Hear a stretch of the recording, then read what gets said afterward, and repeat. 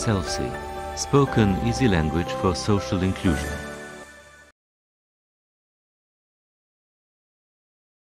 I'm from Dyslexia organization in Malmö, and I have also been in union in Stockholm, also the federal corporation in FMLS, eller they call it FMLS before, but it's Dyslexiförbundet i Sweden.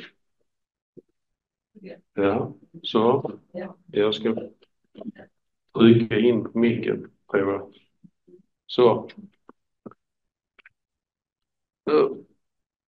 And it's not so easy. They start in 1979 as union, as a dyslexia organization in Sweden.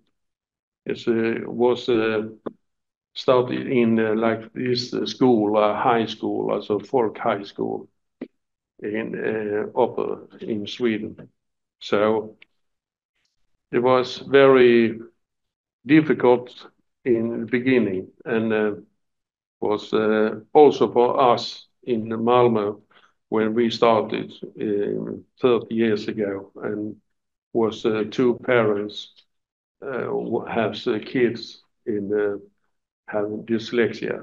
So they have, and we would like to start a third town in Sweden must have organizations look after the people with dyslexia. So we started.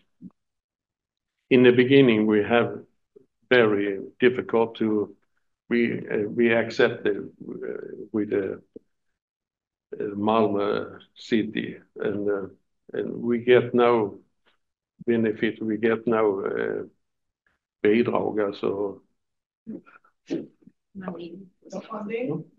funding. Yeah, sorry, we get no funding for our organization. So it takes almost 15 years hard working, and we have a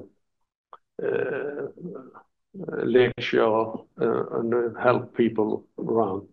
Then suddenly we have accepted. So today we get quite a lot of money, I think, from the city of Malmö. We get around 75,000 kronor. So a lot of money to help others to create. And we have it today also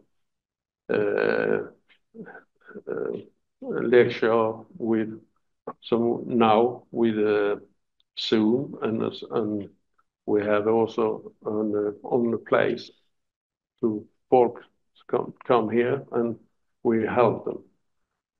We have also, I have been here in this school working in 20 years, helping people with dyslexia and help them to get a fair try to get the education to go on. And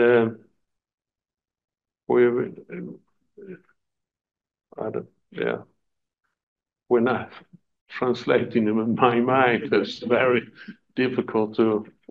I have a strict line in Swedish, but when I go over to English, it's a little bit difficult.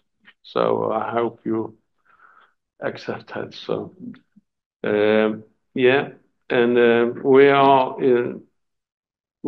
been in Malmö almost the biggest local organization in the Dyslexiförbundet.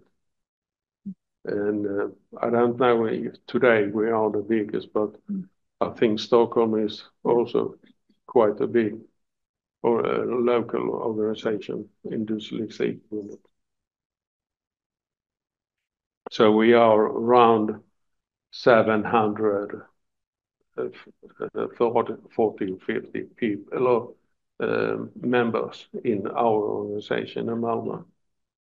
So we are quite a lot as our view.